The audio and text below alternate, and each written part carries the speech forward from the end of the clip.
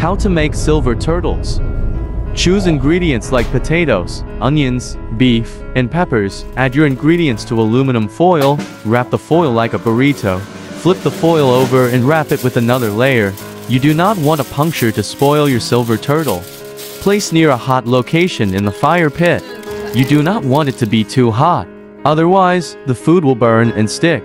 It is now guesswork to estimate how long to leave it in. We ended up checking ours multiple times and putting back in the fire. Our bacon was the problem. After it is cooked, let it cool for a little bit because it is going to be hot. Then comes the fun part.